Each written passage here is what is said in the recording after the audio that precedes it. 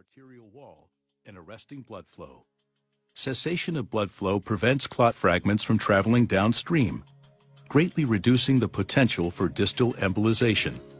The patient's blood pressure, along with the radial force of the funnel tip, combine to press the device against the arterial wall, anchoring the catheter firmly and safely. The outward expansion of the MegaVac anchors and centers the device and can be used as an anchor for other devices in crossing tight lesions or tortuous vessels.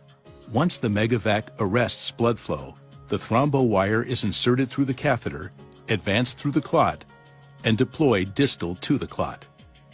While applying suction with the MegaVac, the thrombo wire is retracted to simultaneously pull the clot into the funnel mouth and through the catheter. After complete clot removal, suction is discontinued and the catheter tip is undeployed, restoring distal blood flow. Rapid removal of occlusive thrombus with vacuum extraction can accelerate door to balloon time and improve outcomes. In summary, there is currently a large unmet need.